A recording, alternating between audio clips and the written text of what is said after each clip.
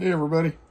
So you guys know Mary and I went full-time fifth wheel about a month ago and bought this lot down here in Texas. It's got an enclosed little storage area that's air conditioned, and we've got our workout stuff in there.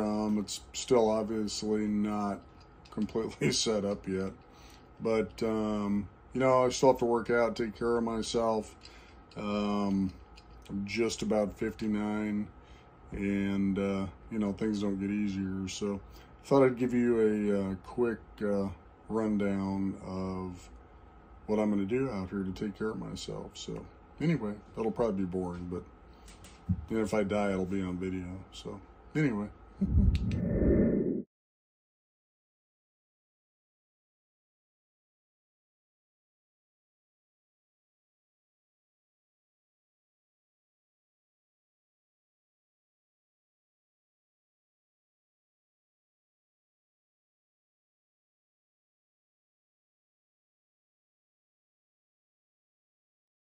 So that is just some of what I do.